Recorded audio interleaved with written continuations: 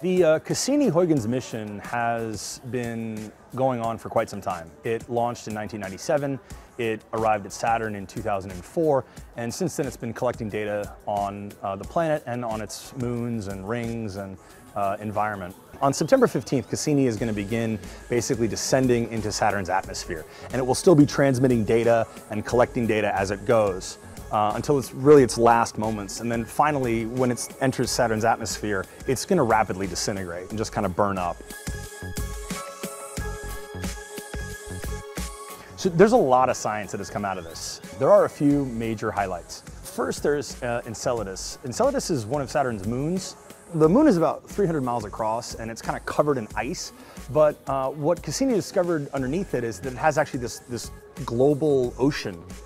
This vast kind of liquid salty ocean. This combined with a few other elements actually suggests that Enceladus might have the conditions necessary to support life. There's also Titan, which is Saturn's largest moon, which is saying something because there are about 62 moons orbiting the planet.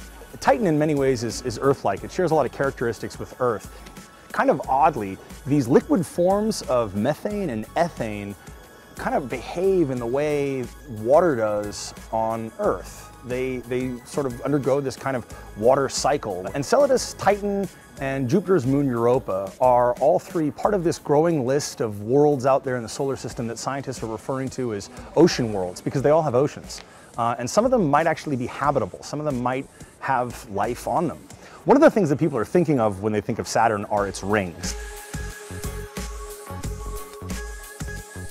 These rings have been kind of mysterious to a lot of scientists. The Cassini team found that these rings were composed of these clumps of particles, some of which are really tiny, like the size of grains of sand, and some of them are huge, I mean vast, large as big as mountains.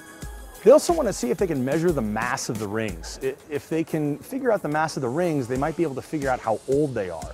If the rings have a lot of mass, then it's possible that they might be very old.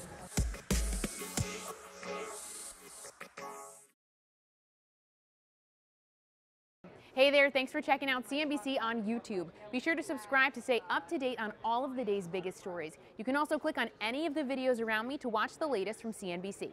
Thanks for watching.